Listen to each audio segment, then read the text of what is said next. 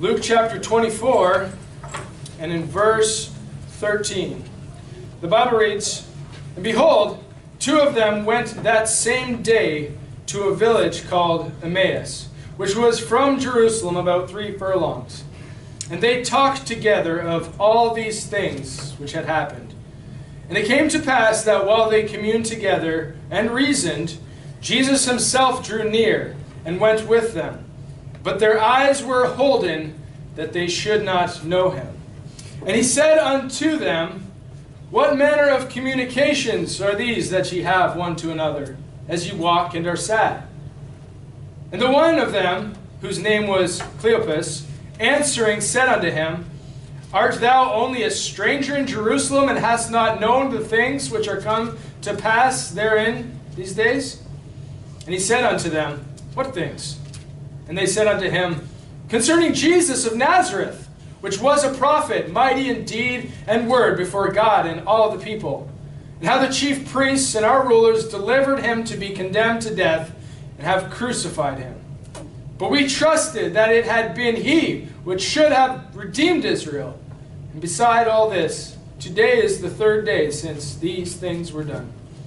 Yea, and certain women also of our company made us astonished, which were early at the sepulchre. And when they found not his body, they came saying that they had also seen a vision of angels, which said that he was alive. And certain of them which were with us went to the sepulchre, and found it even so as the women had said, but him they saw not. Then he said unto them, O ye fools and slow of heart to believe all that the prophets have spoken.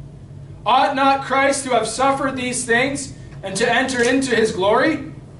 And beginning at Moses and all the prophets, he expounded unto them in all the scriptures the things concerning himself. And they drew nigh unto the village whither they went, and he made as though he would have gone further. But they constrained him, saying, Abide with us, for it is toward even, and the day is far spent. And he went in to tarry with them. And it came to pass, as he sat at meat with them, he took bread and blessed it and brake and gave it to them. And their eyes were opened, and they knew him. And he vanished out of their sight. And they said one to another, Did not our heart burn within us while he talked with us by the way, and while he opened to us the scriptures? And they arose up that same hour, and returned to Jerusalem, and found the 11 gathered together, and them that were with them, saying, The Lord is risen indeed, and hath appeared to Simon. And they told what things were done in the way, and how he was known of them in breaking of bread. And as they thus spake, Jesus himself stood in the midst of them, and saith unto them, Peace be unto you. But they were afraid and affrighted, and supposed they had seen a spirit. And he said unto them, Why are ye troubled, and why do thoughts arise in your heart? Behold my hands and my feet, that it is I myself. Handle me and see. For a spirit hath not flesh and bones, as ye see me to have. And when he had thus spoken, he showed them his hands and his feet. And while they yet believed not for joy, and wondered, he said unto them, Have ye here any meat? And they gave him a piece of a broiled fish and an honeycomb. And he took it and did eat before them. And he said unto them, These are the words which I spake unto you while I was yet with you, that all things must be fulfilled which were written in the law of Moses, and in the prophets, and in the Psalms concerning me. Then opened he their understanding, that they may understand the Scriptures, and said unto them, Thus it is written, and thus it behoved Christ to suffer, and to rise from the dead the 3rd day, and that repentance and remission of sins should be preached in his name among all nations, beginning at Jerusalem. And ye are witnesses of these things. And behold, I send the promise of my Father upon you, but tarry ye in the city of Jerusalem, until ye be endued with power from on high. And he led them out as far as Bethany, and he lifted up his hands and blessed them. And it came to pass, while he blessed them, he was parted from them, and carried up into heaven, and they worshipped him, and returned to Jerusalem with great joy, and were continually in the temple, praising and blessing God. Amen. As we read through even these scriptures, we start to get a picture of post-resurrection Christianity. We start to see, first of all, descriptions, and I may not get to this, so I just wanted to touch on it, of what the resurrected body would entail. We often romanticize, we often think about, we often contemplate and meditate upon, what is it really going to be like when we finally breathe our last breath, are carried away in the Spirit into heaven, dwell there until the timing of the rapture, of which time we will be united with our resurrected body and be in that glorified state. We wonder about these things. And a few portions of Scripture just kind of bring it to light, because the Bible teaches that we shall be as Christ.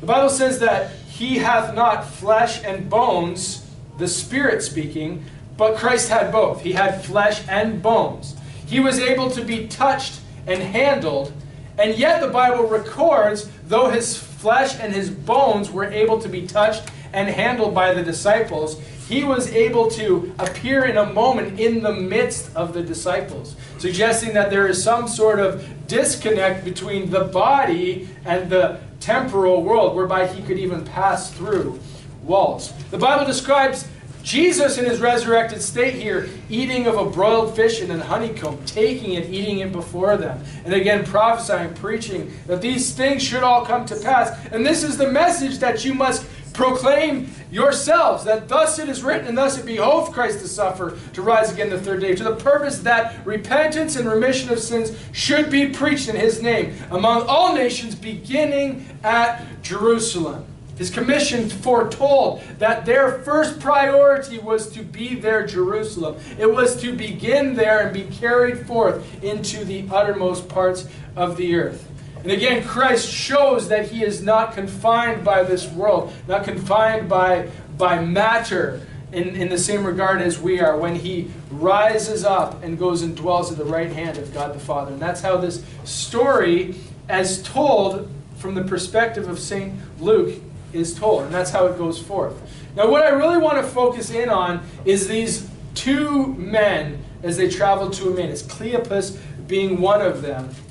And as he and his comrade went forth from the scene of the apostles and the disciples gathered together, as Mary and Joanna came and preached and told that story, it almost seems like they parted. There were some brethren, Peter being one, that went down unto the sepulchre. He went to confirm what the ladies that had said, in that it was empty and that there was nothing there. And in doing so, he at some point saw Jesus and confirmed not only the empty tomb, but the resurrected Christ, as our scriptures tell us here.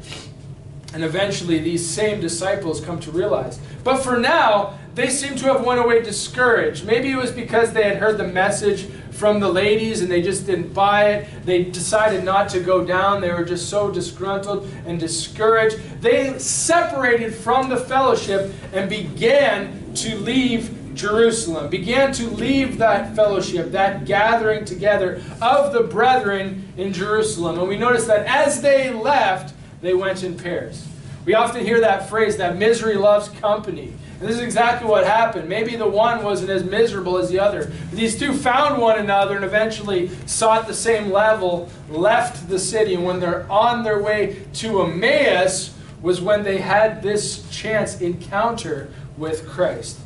And though I believe it was foretold, it was meant to fulfill a purpose of God, He never wants people to be outside of His will. He never wants people to be away from the fellowship of the believers. He never wanted people to do that to begin with. Because later He's going to tell this same group that I send thee the promise of my Father. Tarry ye here in Jerusalem until ye be endued with power from on high. So Christ, as He has always wanted to do, He gathered together His disciples, even those lost sheep that had wandered away. Even that singular man that I think perhaps drug another miserable man off with him on the way to Emmaus. He made sure to gather them all back together and tell them to wait now for the promise. Stay here in Jerusalem until you be endued with power on high, on which time you are going to preach in Jerusalem. You are going to preach in Samaria. You're going to preach in the uttermost part of the world. Then will be the time when you have the power of the Holy Ghost to go forth with my message. So here the discouraged walk away. They leave the company. They leave the fellowship. They leave the gathering. And you find that there in verse 13. And behold, two of them went that same day into a village called Emmaus, which was from Jerusalem about 60 furlongs.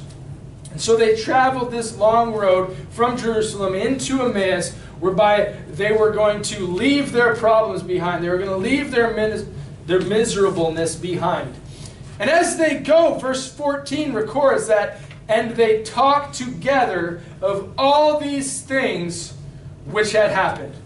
Now you got to ask yourself, as these men who are very miserable, they're very sad, they're very discouraged, are walking away, do you think they're talking about all the great times they had with their Savior? The great times where He washed their feet, where He ministered unto them, where He taught them great scriptural truths and prayed for them, prayed with them, suffered with them, won great victories with them, saw people saved with Him? No, I think as these were walking away, perhaps their focus was on the negative. Perhaps they talked about things that were of loss, about hurts, about regrets, about sufferings, about trials, about all of the negatives that had happened to them as they talked together of those things which had happened, and as they walked one with another away from the will of God in this area, away from the gathering of themselves together. Verse 15 says, and it came to pass that while they communed together and reasoned, and I'll leave that there, perhaps this is the problem, is that they are reasoning one with another. We got two men that are miserable and they're walking this road to Emmaus and they're reasoning one with another. Perhaps it was very carnal, their reasonings. Perhaps they talked about how the government is corrupt. Perhaps they talked about how the structure of the system, that world system, is corrupt. And they had all these vain conversations and reasoning from man's perspective about why they crucified their Savior, whom they expected should have been the carnal, worldly deliverer of them. They walk and they talk of loss, of hurt, of regrets, reasoning rather than looking to the Scriptures is what I expect was happening. Men's reasoning often creeps in and stifles the spiritual truths of any situation. We want to reason, we want to rationalize, we want to conceptualize something that is going on in our lives in such a way that we can bring it down to men's perspective and understand it from a carnal viewpoint. The reality is most of the Christian life has events and circumstances and timings and things that are outside of the carnal realm. We need to understand that there is a bigger spiritual battle being fought, and just as Elias's servant had his eyes open to see the great horde of evil coming upon him, but rather had the great horde of God's angels upon him, he needed to recognize, and we need to recognize, that there is a bigger spiritual battle to everything in our lives. And don't let our reasoning, don't let man's opinion and man's understanding of certain situations and certain things stifle the deeper spiritual truths that are going on in our lives. Verse 15 in the second part says, as they communed together and reasoned, Jesus Himself drew near and went with them. Glory to God. Aren't you glad even when we're carnally minded, Jesus intercedes. Jesus imposes Himself in our lives. He finds Himself on the same road that we are walking. He finds His footprints marking the same path that you are trotting in order that He would be with you and go with you. Jesus Himself drawing near, even when we're pushing away and going outside of His will. Even when we are leaving behind where He wants us to be, and that future command and that future instruction that He is going to give us, we're leaving that behind and walking in the wrong direction, and even still Jesus comes to find His sheep and bring them back into the fold. Glory to God that Jesus Himself drew near and went with these two men, and He does the same for us. And I am so thankful that Jesus is already prepared to step in and to get me back on track when I start to fade, when I start to waver, when I start to doubt, when I start to get caught up in the focus of negative, loss, hurts, regrets, and all the things that reasoning of men and reasoning in my own heart will bring into my life. Christ steps in and gets my focus back on what is important. Verse 16 says, and this is the problem with all of us, but their eyes were holden that they should not know Him. And how often in tough times do our eyes get holden? Do we see not the fact that Christ is there. And most of us at this point, when something as hard and difficult as seeing our Savior, seeing our leader, seeing our love leave us, forsake us in our mind and our understanding, if we were to see Christ die that death, we would have that same mentality when we saw him again. We would say, how can God be in such a situation? And how often does the earth or the world decry exactly that? Well, I've been through this loss. My family member died. How can God be in that situation? I'm broken, I'm in debt, and I'm suffering. How can God be in that situation? I'm sick. My family member's sick. There's so much suffering and sadness and mourning and loss and negative in this world. How can Christ, how can God be in this situation? And in tough times, just as these two disciples were, they had their eyes holden, that they could not know him. They should not know him. Recognize that Christ was there, walking the same path they were trotting with them. And too often we do the same thing. We don't see Christ in the tough times. Verse 17 says, "And he said unto them, What manner of communications are these, that ye have one to another, as ye walk and are sad?" And glory to God, he's always good at asking the right questions. He's always good at pointing us by means of the perfect question at just the right time. And that's quite often the still small voice that I have. It'll be just a scripture in the form of a question. Shouldest thou? Ought thou? You know, God's kind of speaking into my heart. And just those simple questions that bring this prompting and this prick to my heart where I understand, ooh, I'm in the wrong here. And here Christ says unto them, what are you talking about? Why are you walking and talking with sadness? Why is your journeying done with such mourning and such loss and such downtroddenness? Why are you walking and talking with sadness? He asked this question to the purpose that he would promote reflection within those that he was pointing it to. And though this world is a mess, I ask you the same question. Though your life perhaps is a trial and a turmoil of events, I ask you the same question.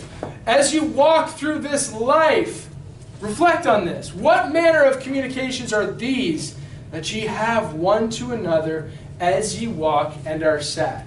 So as we're walking and treading this life, as we're walking that path that God has before us, what manner of communications do you have?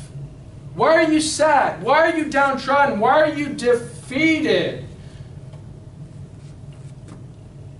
There is no good reason. I repeat, there is no good reason for a believer on the Lord Jesus Christ to walk and to talk with such woe and such sadness. There is no good answer to this question that Jesus Christ posed. This is one of those things where Jesus asked the question and you should just be like, yep, you're right, I'm sorry, and get it right. He's emphasizing the fact that all of what's going on in their life, all of this sadness was to the end that he would rise from the dead and set them spiritually free.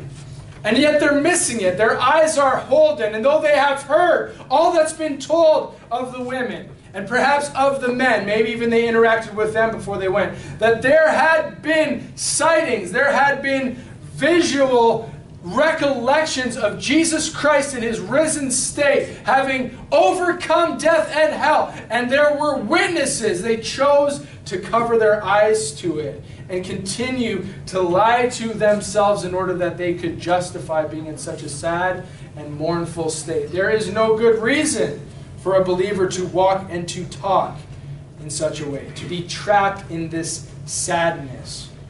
Verse 18, "And the one of them, whose name was Cleopas, answering said unto him, Art thou only a stranger in Jerusalem, and hast thou not known the things which are come to pass these days?" Now try as we may, as Cleopas does here, he is trying to justify the reason why he's sad.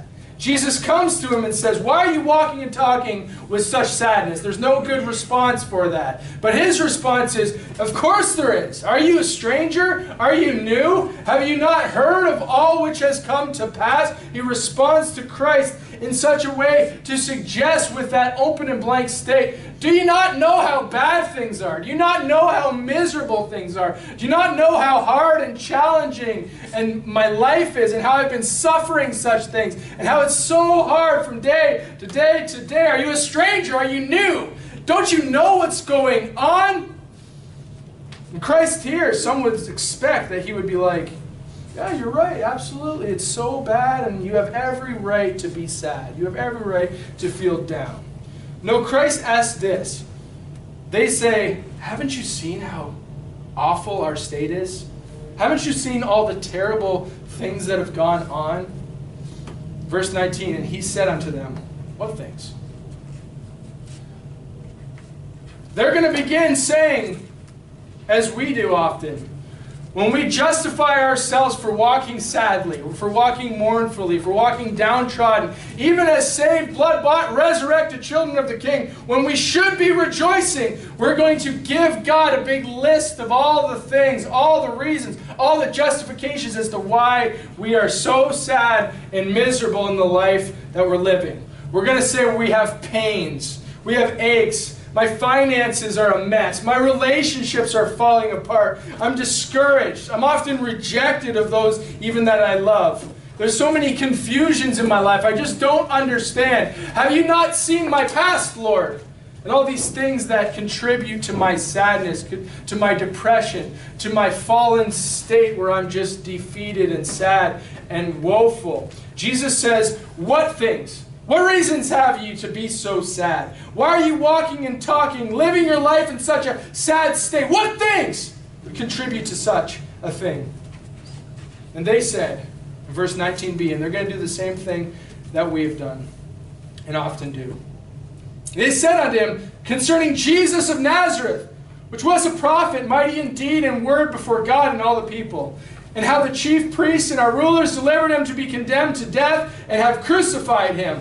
But we trusted that it had been he which should have redeemed Israel. And beside all this, today is the third day since these things were done. Yea, and certain women also of our company made us astonished, which were early at the sepulchre. And when they found not his body, they came saying that they had also seen a vision of angels, which said that he was alive. And certain of them which were with us went to the sepulchre and found it even so as the women have said, but they saw him not. They give that big long list. Well, of course we're sad because all this has come to be. And their eyes were so holden that they didn't know Christ, but their eyes were so holden that they didn't know that the testimonies of their testimony as to why things were so sad was actually an affirmation of the great glory that they should have been embracing as a wonderful truth that would bring them joy. They had just said that the women saw an empty tomb and saw angels announcing that the Savior was risen. They had just said that there were some who had seen the risen Savior, and yet they're still going to use that reasoning to justify why they are sad. How many times do we have things going really good in our lives, and as a depressed person, we tend to make the worst out of them? People often will have something go really great in their life, and because they're so bent and so fixed on being depressed and being sad, and they're used to that state. And yes, that's a state of your old life. Depression is a state of your own life. But too often we get trapped in those cycles whereby when even something great happens, you're going to find some way of making it something wrong, making it something bad and poor. You overcome something, and yet it becomes this stepping stone to complain about another thing. You have mended a relationship, and you're going to beat yourself up and say, well, I'm just going to mess that up again. You have a pain in your back. It starts to feel better, but you're like, yeah, but you know, my knee has been compensating for my back pain. And we start to try to take things that are good. We start to try to take victories in our lives. We try to take things that God is doing in our life, even the announcement of the resurrected Savior. And when Jesus says, what things are making you miserable? We say, well, all these things. And somebody else would look at those as a great blessing. We should be looking at those same things as a great blessing in your life, and yet we're trapped in this pit of despair, in this woeful, mourning, loss, sad state. And we notice, even though they have this big list of things to justify why they're sad, and even though we ourselves in this room have these reasons to justify why we are sad, Jesus doesn't jump on board with our pity party. He doesn't jump on board with their pity party and say, you know, you're right, and coddle them and help them in their self-absorbed pity party. Say, it's okay that everything's going wrong for you. No, Christ hears them out as he asks, what things are making you so sad? And his response is, "O fools and slow of heart to believe all that the prophets have spoken. Ought not Christ to have suffered these things and to enter into his glory? Isn't this exactly what I promised? Isn't this exactly what the scriptures said would happen? Why are you so slow to believe the prophets? And even after that, why are you so slow to believe your brethren who have testified of these things?" He doesn't meet them where they're at and just coddle them in their woeful mourning state. Christ says, get it together, man. Ye fools and slow of heart to believe what the prophets have said. Christ should have done this. He should have suffered this way. He should have entered into glory just as the Bible promised, and yet you've missed it. He rebuked them, and even though they didn't like what they saw, and even though they misunderstood and misinterpreted what they had said, because remember, look in verse 21. We trusted that it had been he which should have redeemed Israel. And didn't he do that? Just because he didn't come as the conquering king and slay the Caesar and take over Rome, the area that they were in, and just because he didn't take this big political upheaval and rule from the earth as a king like that, because that's what their minds conceived of should be happening. Just because they didn't like how or realize how because they had Holden eyes doesn't mean that Christ didn't do exactly what he had planned. And in the same way in our lives, just because we don't like how God moves into our life, how God walks with us and talks with us and leads us about and brings circumstances our way, just because we don't get the fact that he is with us and he led us into such a situation, and because he did exactly what he promised according to the scriptures, just because we don't like it doesn't mean that it wasn't God's doing, it wasn't God's will. And how often do we have these same Holden eyes as these two? And when Jesus asks us why we are sad, we begin at our miseries and all the problems and expound in all the stories the things concerning ourself. We begin at miseries and all the problems and expound in all the stories the things concerning ourself. And this is rightfully rebuked. Christ doesn't spare. He says, you fools. What a thing to say, right? How many times do you want to hear from your Lord? You fool! But sometimes we get so defeated, we get so beat up, we're acting like lost people because we're miserable. We should be rejoicing and jumping for joy in certain situations and certain circumstances that roll our way. We should be happy that we have a home in heaven. And yet we act like fools. We act like unbelievers. We act like the lost world. And we deserve Christ to step in and say, ye fool! And slow to understand, ye fool! And with that slow heart, believe what the prophets have said. Like I said, we begin at the miseries and all the problems and expound in all the stories, the things concerning us. These are the things that are affecting him. But Christ takes that and he does what's right. And beginning at Moses and all the prophets, he expounded unto them in all the scriptures the things concerning himself. Our life shouldn't be an endless trail of the woes that we have and stories about how we're suffering and stories about how things are hard and justification to explain why my life is so miserable. Our life and our joy begins just like verse 27. Our joy, our victory, our triumph, our success in the Christian life beginning at Moses and all the prophets. He expounded unto them in all the scriptures concerning himself. Amen. That needs to be the focus of even our lives. Our life which is hid in Christ. Our life which is in him. It needs to be the focus of our entire being.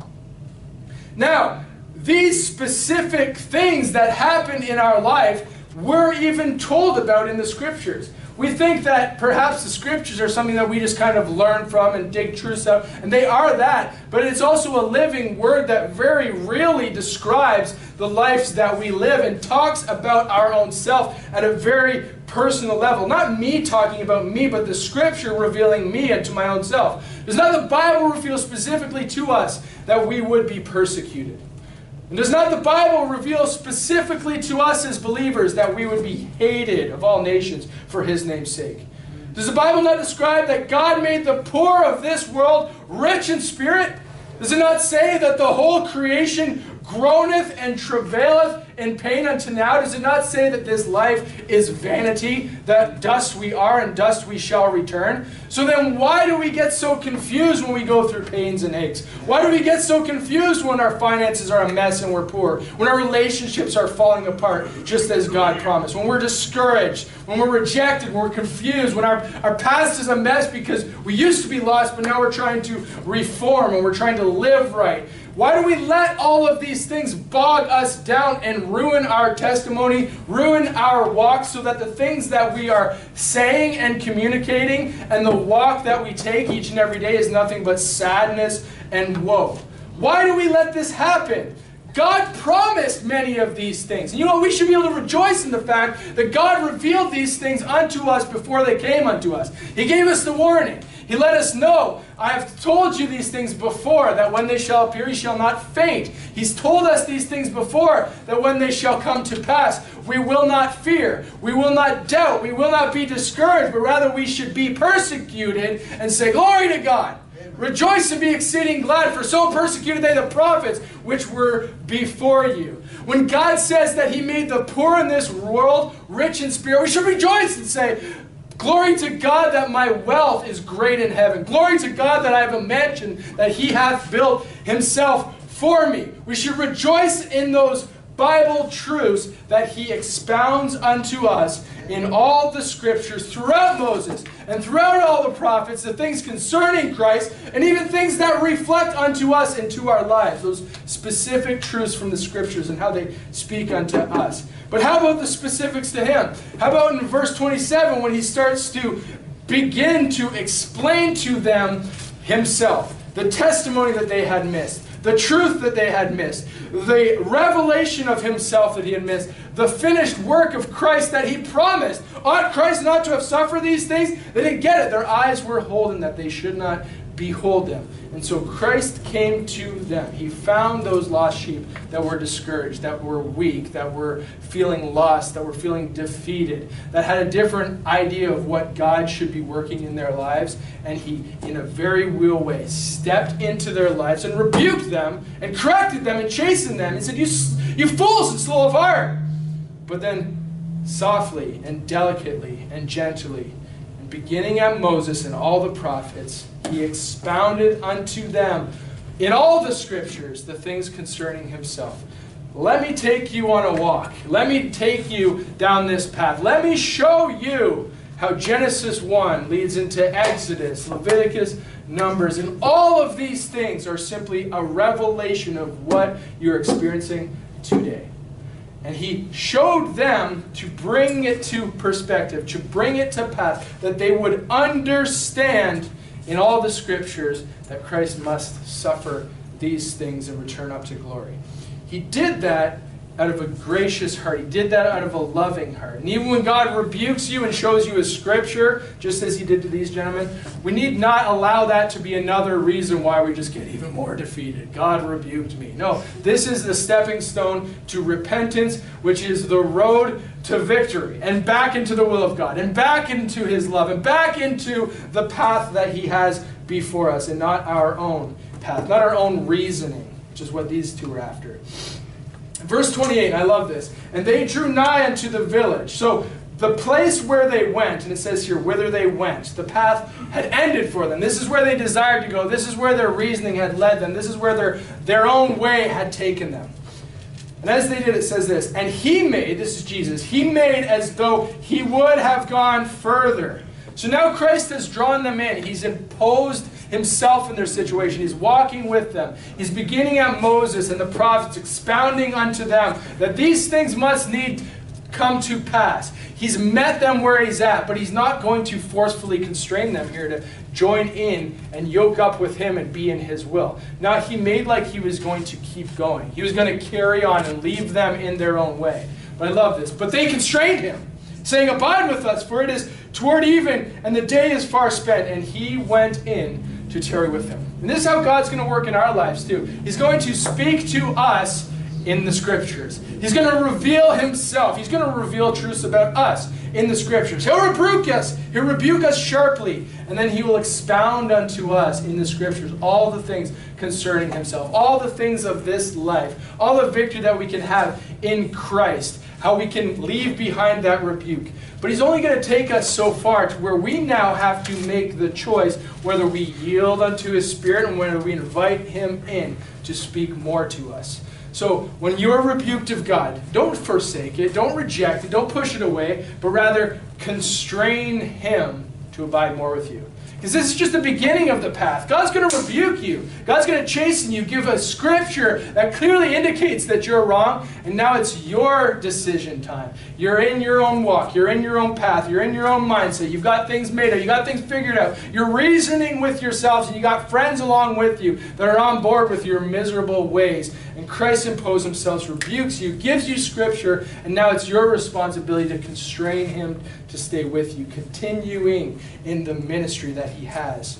Now, when he would have passed by, they convinced him to stay. And we ought to do the same. When the word meets us, we ought to constrain the word to stay with us. When the Bible starts speaking to you in your morning reading plan, and it's just heating up, it's starting to get really good, you're really having the Bible open itself up to you, and you're really understanding things, time to constrain God to stay with you a little bit longer. Time to reach forth and grab hold of the next chapter, even maybe the next chapter. Just see what God has for you for that day, for that time. Constrain him to abide with you, because it could be that you're almost there. You're almost back to that path, because at this point, their eyes were still holden, that they should not know him. Verse 30, it says, "And it came to pass, as he sat at meat with them, and took bread, and blessed it, and brake, and gave it to them, their eyes were opened, and they knew him, and he vanished out of their sight." What a neat thing. They would have missed that, right? They would have missed the understanding. They would have missed the spiritual truth of it all. They would have missed the revelation of Christ. They would have missed knowing him if they would have just finished off their journey in that path and let Christ walk away. But instead, they invite him in. They bring him in. They draw him in. Even as he drew them, even as he met them. Doesn't the Bible say, "Draw nigh unto me, and I will draw nigh unto you"? Right? There's kind of that meeting in the middle where we have to agree one with another. Can two walk together except they be agreed, the Bible says? And so in that moment, they bring him in. They tarried together. Came to pass, he grabs the meat. He grabs the bread. He breaks it. I wonder if in that exact moment where that breaking of bread happened, if it didn't click in their minds, if they didn't finally, "Oh, wow, it's the Lord," and then he's gone. What in the world? What just happened? And these guys are like, that's crazy. Their eyes were open and they knew him, and he immediately vanished out of their sight, and they're sitting there dumbfounded. Like, what are we doing here? How did we get here? What happened? And suddenly everything seems clear to them. While their eyes were holden, while they were walking a path with eyes that could not see, and ears that could not hear, and the scriptures are being expounded, and they're being rebuked of the Lord. They say, "Lord, stay a little bit longer." And he breaks that bread. Their eyes are opened, and then he's gone, on his way to wherever the Lord needed to go. And they said one to another, "Did not our hearts burn within us while he talked with us by the way, and while he opened to us the scriptures?" Looking back now, they're like, it's so clear that it was the Lord. It makes perfect sense the whole time that he's been expounding Genesis, Exodus, Leviticus. He's opening the Bible unto us. He took us to Malachi. He took us to Isaiah, Jeremiah. He gave us all the scriptures, the things concerning himself. He preached unto us Christ, and we get it, and we got it. And it's great, and it was wonderful. Didn't our hearts burn? Didn't we have like an intense feeling that it was just true, it was just right, it was burning into our very soul, just like Jeremiah preached, where he could not contain for the burning within his heart? Didn't our heart burn in that same way as Christ taught us of the scriptures? See, they had open eyes, and they had spiritually opened eyes. And when their eyes were holden and let loose, suddenly all of the carnal issues, all of the problems that they had were swept away. Verse 31 says, and their eyes were opened, and they knew him, and he vanished out of their sight. Two things are happening. Their eyes are open, but then they lose the ability to use their eyes. It's amazing because the spiritual truth had come to them. The spiritual understanding had come to them, and now there was no need for the carnal interpretation. There was no need for the humanistic reasoning. There was no need for the flesh and bone Christ to be with them, because they had the spiritual understanding of the greater purpose contained within the Bible. All things revealed it to themselves. So as their eyes were open, they lost sight of the Lord. As their eyes were open spiritually, they lost sight of the carnal presence of him, if I can say it that way. They had a spiritual understanding. They turned unto the spiritual understanding and then had no need for the physical Christ. And when he disappeared, it was like, how did we not know it was the Lord all along? How did we not realize from the burning within our hearts as the scriptures were expounded unto us and as we understood, how did we not see it? What did they do? They rose up the same hour and returned to Jerusalem and found the 11 gathered together and them that were with them, saying, the Lord is risen indeed and hath appeared unto Simon. And they told what things were done in the way and how he was known of them in breaking of bread. It must have been amazing, because I bet you these guys didn't just sneak off quietly when they were told the news from the women. And when some of the men came and reported it, they might have just outright rejected it with holden eyes, with blind eyes to the truths of the Scripture, to the truths of what had happened. And they probably stormed off and made a big scene. What a miracle, what a wonderful thing when those that would not hear the testimony of the Savior came running back in, testifying of the Savior. Everyone witnessing, everyone rejoicing, everyone seeing the great change that Christ had done into them. And he had done it by simply opening the Scriptures, beginning at Moses and the prophets, and expounding them unto them. And we can have that same ministry within our hearts, where we have total transformation each and every day if we open the Scriptures and, beginning at Moses and all the prophets, allow God to expound unto us all the things concerning himself. And just when we think we've heard all we need to hear that day, constrain him to give you more. Constrain him to give you more. Just constrain him to give you more until your eyes are opened and you no longer need to see the carnal. You no longer see your hardships. You no longer see your aches and pains and your sufferings and the rejections and the confusions. You no longer see the things of this world, because you have seen the Savior. What a joy that is. And as soon as that is received, as soon as the end of that thing, as soon as we see Christ, there's only one thing to do. Share it. Open the Scriptures. Carry them forth as they did, rising up the same day, charging into Jerusalem, proclaiming, the Lord is risen indeed, and he hath appeared to Simon. And they told what things were done in the way, and how he was known of them in breaking of bread. And so how is he known to us? Yes, to them they had revelation. They finally got it. It clicked. In the breaking of bread, it took them back to the Last Supper, and they understood how Christ would pray and how he would break bread and give unto his disciples. And that's how he revealed himself in this. To us, when we go back, is Christ known to us in the reading of the Passover? Is Christ known unto us within the offerings and the sacrifices that are given? Is he known to us in the ministry of the Garden of Eden as Adam and Eve walked with God? Is he known of us as he is placed upon as the sacrificed lamb, as a covering for their sins? Is he known of us in all of the types as we read? The breaking of bread was what gave them the revelation. The breaking of bread was what gave them understanding as they constrained him, and that one last truth needed to enter into them before they finally got it. As we behold the Scriptures, as we behold that to him give all the prophets witness, as we read Genesis and Exodus and Jeremiah and Leviticus and Isaiah and Joel, Amos, as we read these Bible stories, as we read these Scriptures, do we have that same experience? Do we hear him? Do we know him? And then do we tell of him? Because that is the ministry of God to us. He wants to begin in all of his Scriptures and in all of his prophets and in all of the writings of Moses, and use these to expound of himself, that we would experience Christ, that we would know Christ, that we would hear him, know him, and eventually, once our eyes are opened, once we see the risen Savior, we would take these same truths and we would proclaim them unto others.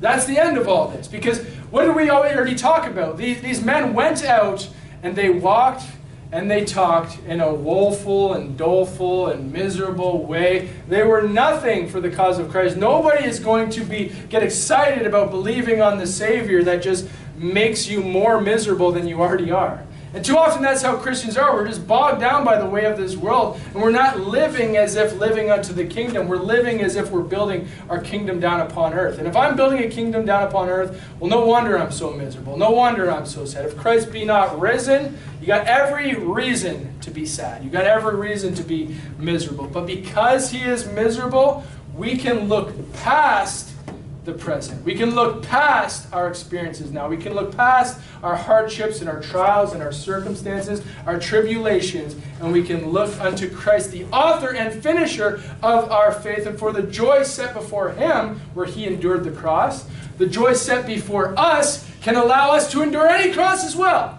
And then we can go in that same joy and in that same testimony, in that same rejoicing, uplifting spirit, and not be bogged down by misery, but be rejoicing in the Savior that has set us free from all these things.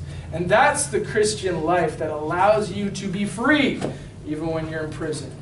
Allows you to sing hymns even on a stake being burned. Allow you to be thrown to the lions and be preaching the gospel at the same time, as so many of our fathers have done before us. There's something different about the Christian, and it's a knowledge of the Savior that passeth all understanding. And that's what we need to get a hold of. And I think there's a very present and truth and a revelation in the Scriptures of how we would do that. We would allow Christ to rebuke us. We would allow the Scriptures to clarify where we went wrong and how we can get it right, and reveal himself unto us. Constrain him to be with us just a little bit longer. And once he's revealed himself, go tell it to others. It's another one of those cyclical things whereby Christ, again, rebukes you, straightens you out. You invite him to do it some more. And then you take what you learn and give it to others. And that is the rejoicing Christian life. That is the meditation upon our heart that allows us to live another day, to rejoice in our sufferings, and to look past the present. Look past the hardship, look past the carnality, the vanity of this world, and see with eyes opened the real truth, which is spiritual, which is out of this world, which is the world which is to come. Thank you, Father.